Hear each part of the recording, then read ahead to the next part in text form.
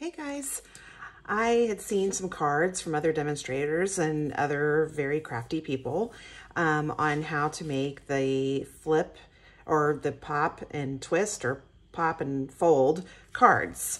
So the first one I made was this one. Just so cute, of course, playing in the rain stuff. And then I wanted to try and make a different size. They're obviously the same size, but this is vertical and this one's horizontal. And so there's our cute little owls that are only going to be around for a little bit longer, but I wanted to make one about that size. And there's that one. So I'm going to show you how to do both of them. It's pretty easy. I've made a few now, so it's getting where I don't have to look at my instructions all the time. I will have these on my site right here. Here's one for the vertical and here's one for the horizontal. And I also will have a QR on there. So if you scan that with your phone, it will automatically open up this video. Okay, so let's get started. Okay, starting with the vertical, here's our 3 pieces of cardstock. This one is 4 1/4 by 11. This one is 3 1/2 by 10. And this is the pop and twist one. This one is 8 by 3 1/2. Okay, so first we're just going to score them. This one, it's your simple standard card base. So it's scored at 5 1/2 when you're opening it that way. Okay, this one, this part right here is this, okay? So we're gonna score that at 2 1/2. Oh, shoot. Okay, well, I'll fix that. 2 1/2, 5, and 7 1/2.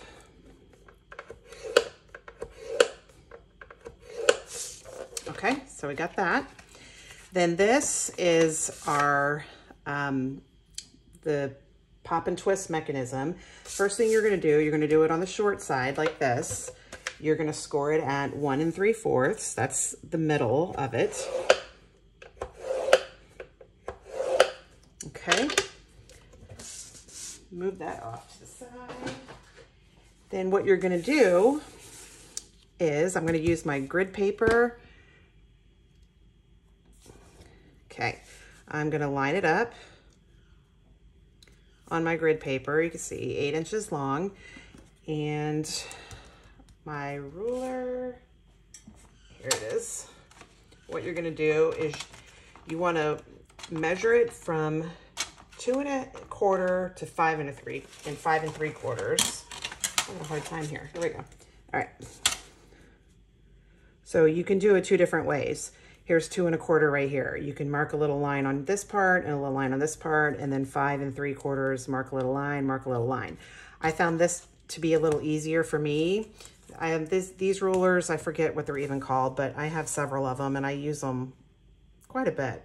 All right, 2 1/4, so right there, and I just, with a pencil, and then 5 3/4. Okay, so there we got that. Then, instead of using my Simply Scored, I'm gonna use this, my trimmer, and I'm gonna use the score blade.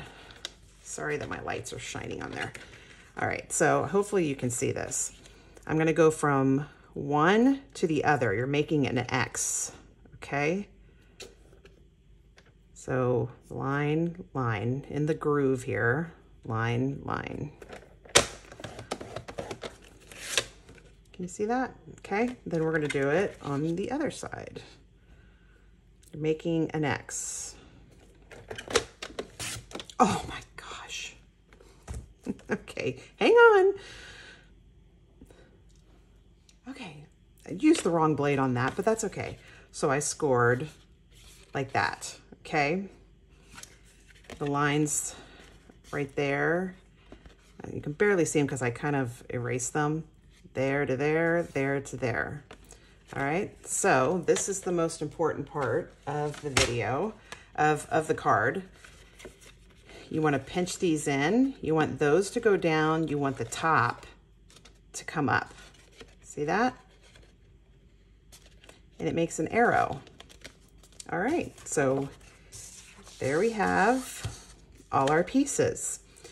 The first thing I'm gonna do is I'm going to get my bone folder and I'm gonna get these all really tight. All right, so what I always do, especially for a card like this, because it makes it pretty thick, I just use the bone folder, make sure those scored marks are good and as flat as they can be.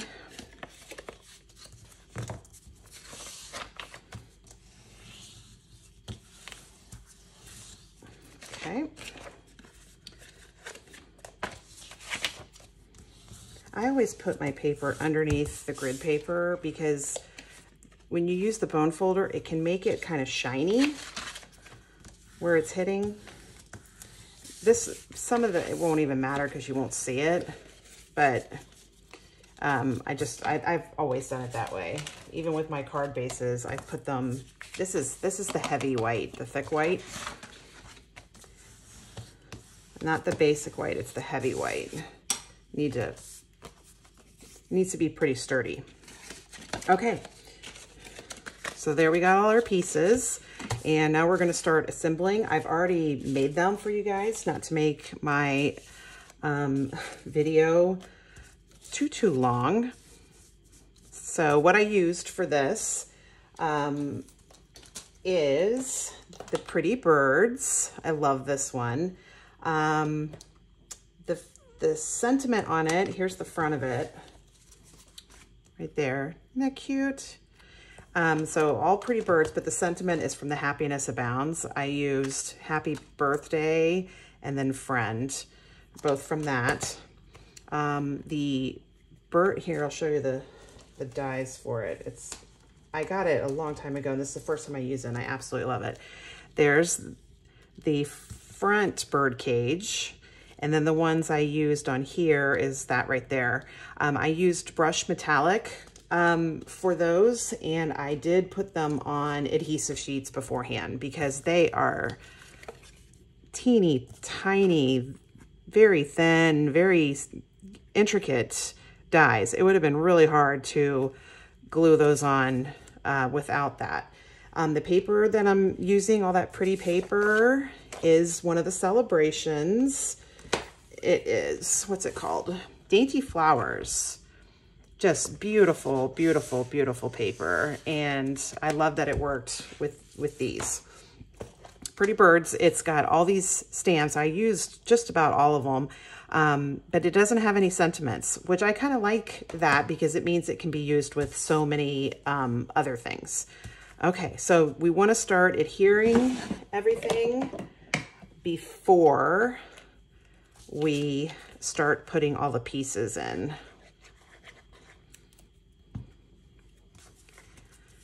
Okay.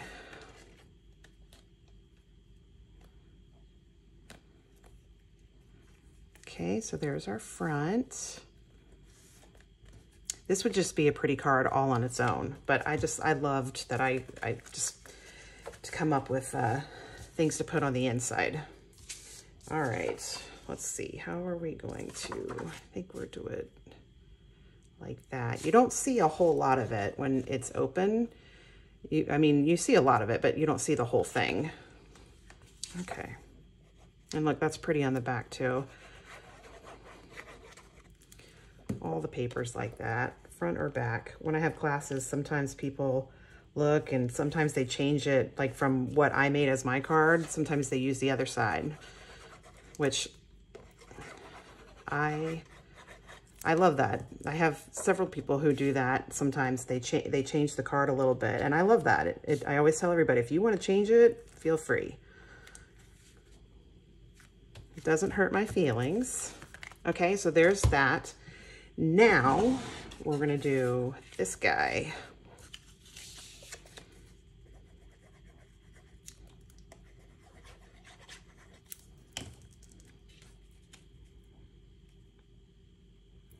You don't want it to be right on the edge where that is, because you want these to be able to close.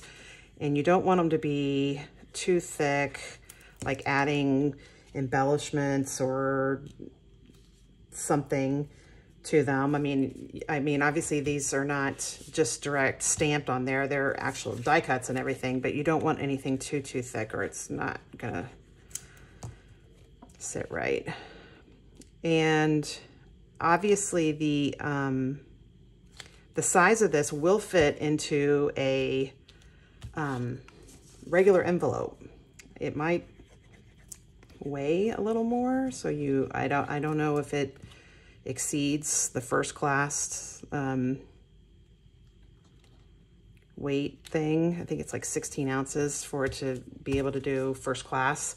It might be more than that. I haven't weighed it, but it just depends on what you do with your card. If you know, you never know. Okay, so now I'm gonna go get the tape that I'm gonna use for this guy. Okay, so for this part, this is the mechanism that is going to make all that move when you open and close. You want to use good glue. The Seal Plus that Stampin' Up! Has works perfectly. Mine ran out before I made this video, so I can't use that. Otherwise, I would use that. But the Tear and Tape also works, okay? You just want it to be something that really holds it down.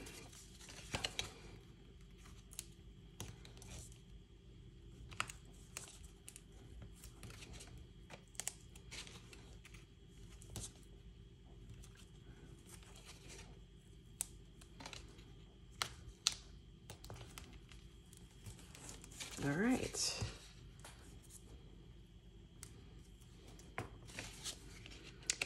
You want it a little bit below the seam there, just not too far down, but just a little bit, and just center it as you can. Okay. Okay, so I peeled that. That's my Tear and Tape. And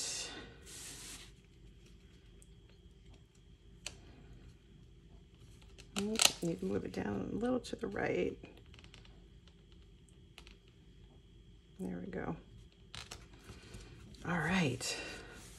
All right, so that's the first part, and here's the second part. We're gonna put tape on top of that. Just gonna do it the exact way I did, 3 lines of it, and then I'll show you when we get back. Okay.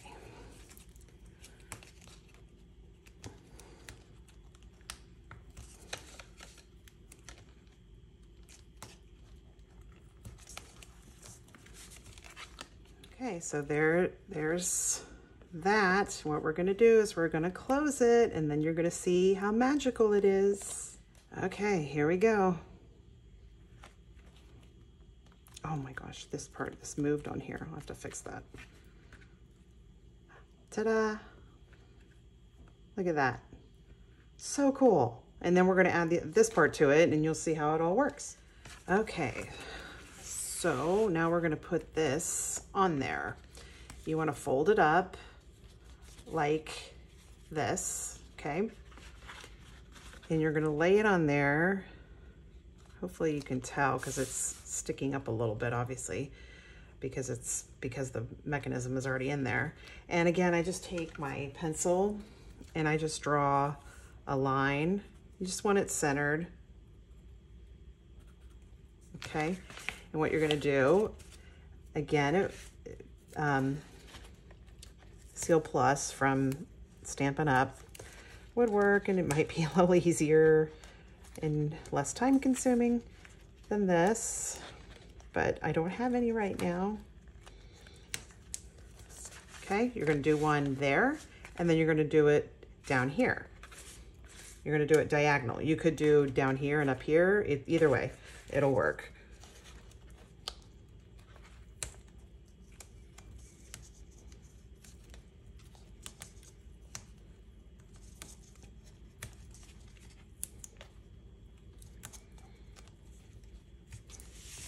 All right, tear those pieces off, and then this card will be done. Okay, so got my tape on this side and this side.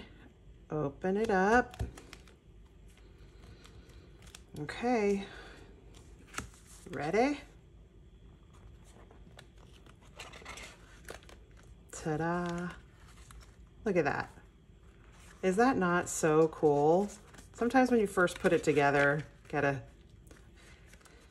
yeah, sometimes you just have to make sure, but I mean, this is like working perfectly. There you go.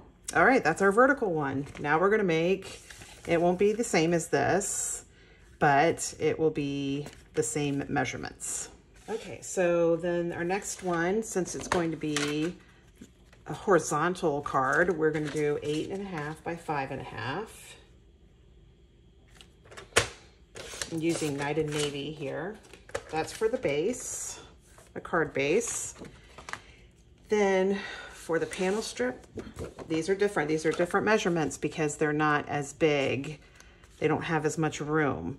So when I first tried to do this, I made the measurements exactly the same as I did in this one. And when you do that, it hangs out on the bottom. So I don't want to do that. All right, 8 by 3. So here's 8 by 3, then we take off 1/2 inch because it's 8.5. All right, so 8 by 3, and then another 8 by 3. I could have used these. I don't even know why I got out a different sheet of paper. Oh well.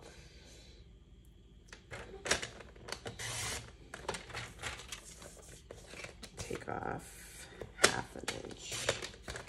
All right. All right, so there's our 3 for that. All right, scoring tool. Obviously for your card base, you're gonna score it at 4 1/4.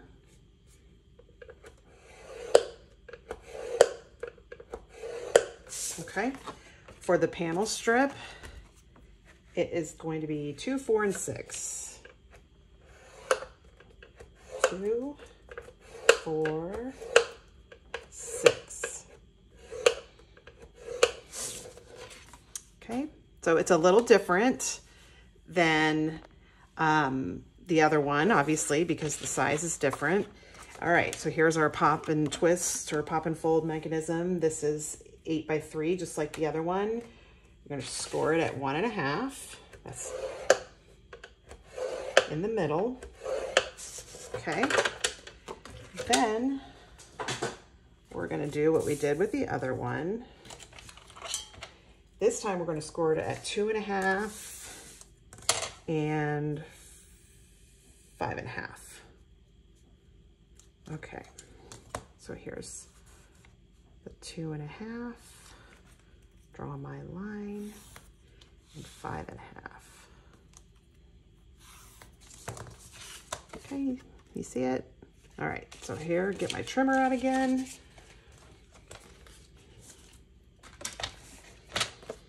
And I will remember not to use that one. So let's see if I can zoom in on this so you guys can see it maybe a little better. I'm gonna take one line, get it into that groove, and then move this one so it's in a groove too, because you want it to be diagonal. That's what the lines are for. Okay, got one there. Then we flip it and do the other one.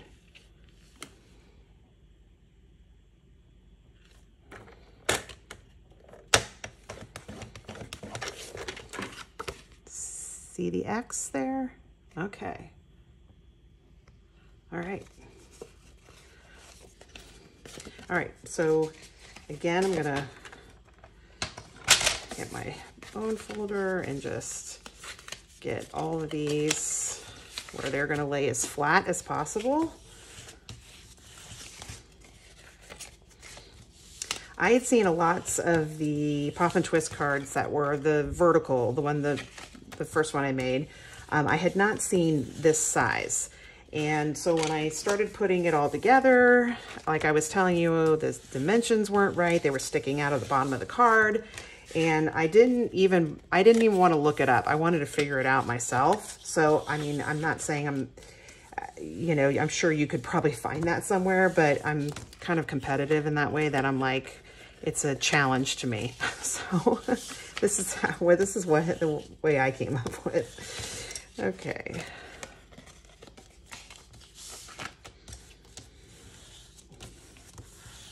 All right. There we go. Okay. Now we're just gonna assemble everything like we did before. This time I used different types of stamps. This one's really cute. I really like it.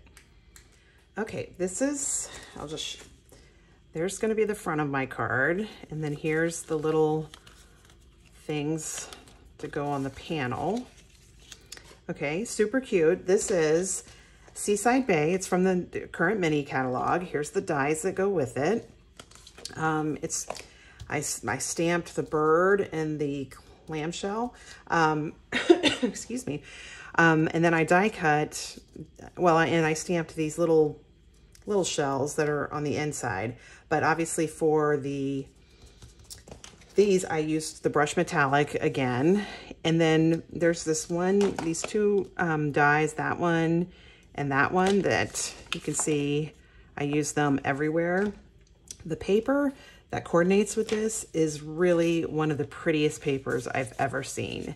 It is there's so many, like almost every single one has shine on it. I mean, it's really cool. So like I said, it's like look at that one, it's so shiny. And then the other side, it's not shiny. This one, oh, that's the same one, sorry. Look at that, I love that one. I still haven't come up with an idea for that yet. And then there's a lot of them that it works with the die cuts. I actually stamped that one, but you could die cut it out of the paper. So this paper made it look like a beachy background, and see the back of it is that shininess. So since I had extra, because I didn't use all of it for my background, that's what I die cut, the little, I don't know, it's not grass, but like whatever that is.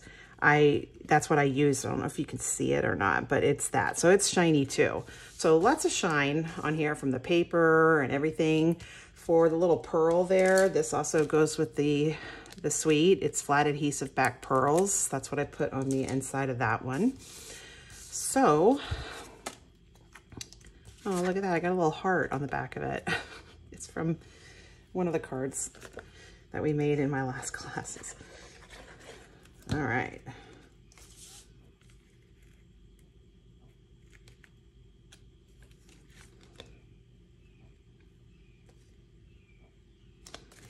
Okay, there's the front of our card.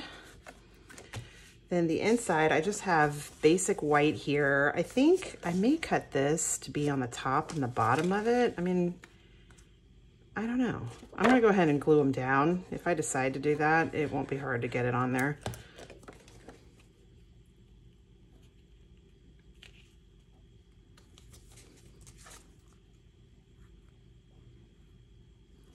Sorry, I'm having a hard time looking at it. Got glaring light here. All right. There's, like I said, there's so many pretty papers in that. That's what I thought of. It's like, oh, I'll put one of those like at the top and the bottom. It's good to have the white too, because then that's what you can write on. Okay. All right, so here we go. We're going to do what we did before. Actually, yeah, I won't make you sit through this. I'm gonna glue these onto here, and then we'll get started with this. Okay, so there we go. That's our inside thing. And again, we're gonna do, it'd be so much easier with the Seal Plus, but I don't have that. I've already ordered it, but I've been wanting to make this video for so long. My last card that I posted on my site, I said, I'm working on a video. Hopefully I'll be done this weekend. Well, here it is Monday, and I'm just now getting to the video. A little crazy.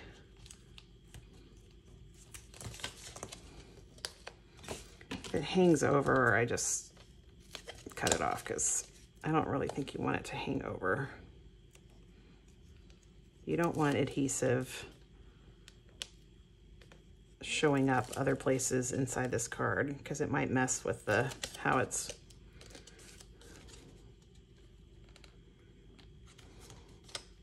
Hopefully that's straight. All right, then